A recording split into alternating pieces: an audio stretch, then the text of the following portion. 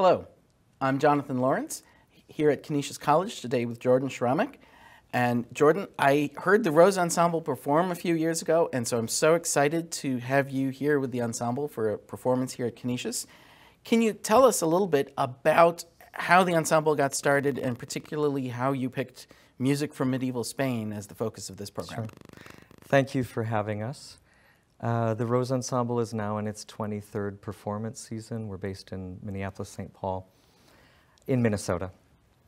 And as you might imagine, after 23 years, you can start spreading your wings, so to speak, pushing the envelope in terms of programmatic prowess and research. And because of the nature of our ensemble, which is all about researching from a number of different perspectives, language, music, cultures, religion, of course, putting together concert programs is something that I like to think of as an art form in and of itself, as important, if not more, than the actual performance.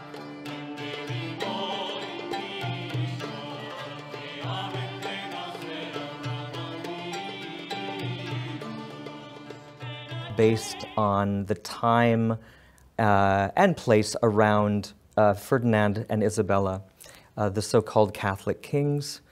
And it was through that process when we realized that there was so much music to be explored from that time, whether it was dedicatory to Isabel's patroness, the Virgin Mary, or any number of songs at the court. It struck me that the music of the Sephardic Jews who were prevalent in their kingdom would be perfectly, I would say, reasonable to feature on the program.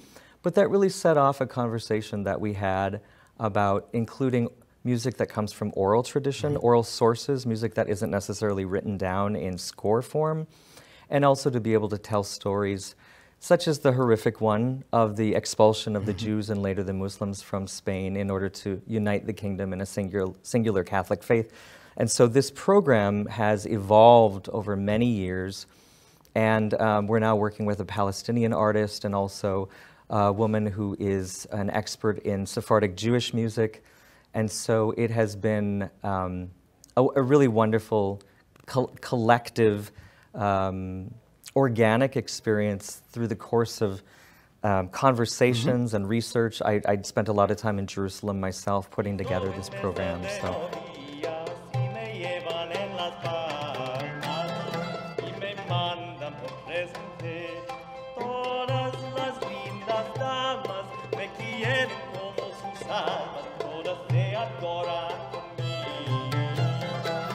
We feature music from the Balkans and from the larger Middle East, North Africa, the Levant, Salonika, and the list goes on. And that's where all the languages come in, the vocal styles, the instrumental styles, the rhythmic modes, the musical scales.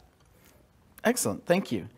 So you don't need to talk about every single piece you'll be performing, but can you talk a little bit about so sort of those cultural or musical influences and how perhaps they flowed between the communities and not so much just each was their own kind of thing? Right. That's a huge, it's a huge question, but it's a very important question, because I think that when we look at, for example, a tradition, if I may, like Gregorian chant or plain chant in the Roman Catholic Church, one might, from the outside looking in, say, well, Gregorian chant is Gregorian chant, this is how it's sung, this is how the Latin is pronounced.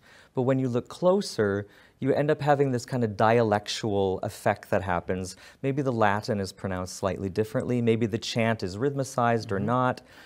Maybe there are ornaments, or rather than just note for note.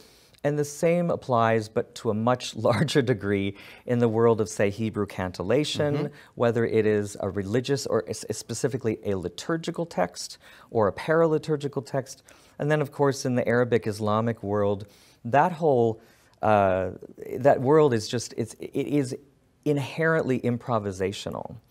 So the idea then of when we look at, say, people who are singing a particular style in North Africa, say Morocco, from a Sufi tradition, there might be a text that is beloved throughout the Muslim world, but the Moroccan rhythms might take, it might affect the performance, and so that outer realm of, you call it what you want, the folk tradition kind of is absorbed into the music and its performance. And if I may, with regard to the Sephardic Jews, this is, I think, the greatest example, because we're talking about a people who were spread out so far and under great duress. And I think it is when people are oppressed, that's when that preservation mechanism comes in with the human mind to remember, but then to also be influenced. And so a line of poetry might slightly take a turn.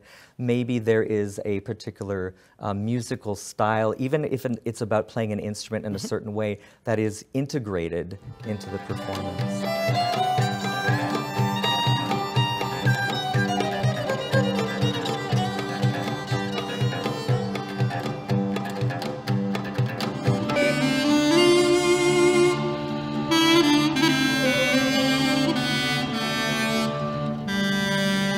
In addition to just learning the music, what has it been like to travel together and to perform these together with the diversity within your own group? Sure.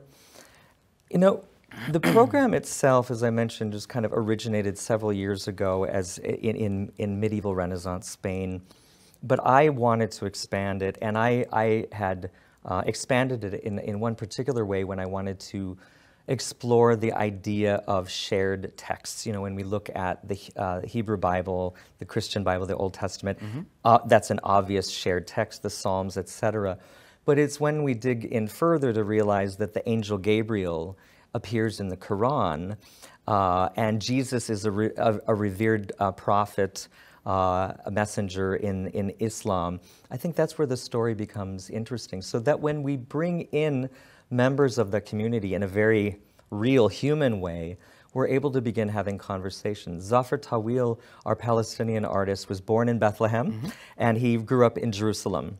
And I think that in and of itself, and because he's a musician and a scholar, the kinds of stories that he's able to bring from his own childhood, and also, you know, living and growing up in a 3,000-year-old city, you end up absorbing quite a bit of knowledge. And so it may happen in a van on the way to a different performance, but that's when I'm excited about the process, because it becomes so organic. And then because it is so improvisatory, the performance is affected on a daily basis. The more that we converse, and it could be something as simple as fasting. You know, fasting is a common theme and a common idiom in Christianity, Judaism, and Islam, but it's treated differently.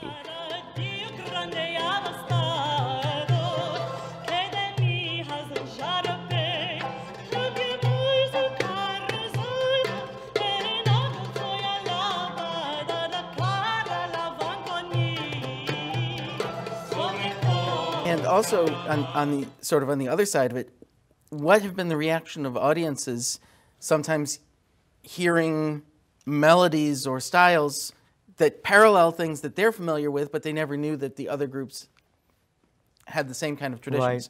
Right. You know, it's interesting because one of the things that has struck me most, I think most surprisingly, is that a lot of people don't know that Hebrew and Arabic are cousin languages.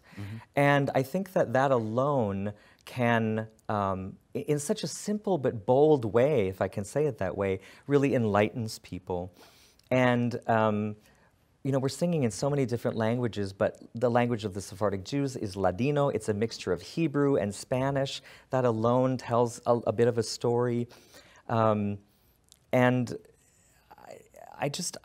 audiences have been, I think, struck, and maybe it's purposeful in the way that we have programmed the concert. It begins with calls to prayer, another kind of universal aspect of the Abrahamic faiths.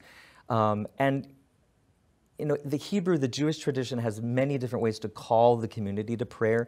Christians, I think more church bells than anything, so we've chosen a Gregorian chant that's quite evocative. But then there's the adhan, the call to prayer in Islam, which is so widely known. I think, you know, unfortunately, in somewhat of a negative connotation, especially in the political and the media realm.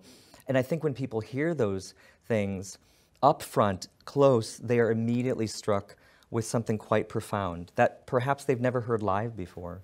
Excellent, thank you. Now, talking about the material in the program, I do notice that there are two songs that, at least by title, seem to be the same. You know, the songs about Nimrod. Yes. Can you talk a little bit about why two versions of the same song, or the backgrounds of them? We begin and end our program with the story of the birth of Abraham. Abraham is, in Islam, Imam to the nations. In Judaism, he's merciful and blessed Father.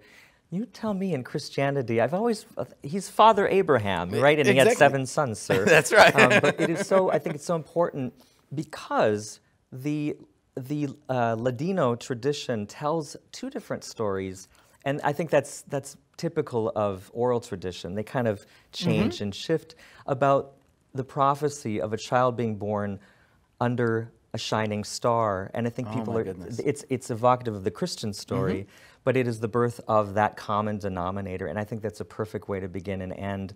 It's a sign of hope, and it is more about what is similar than dissimilar.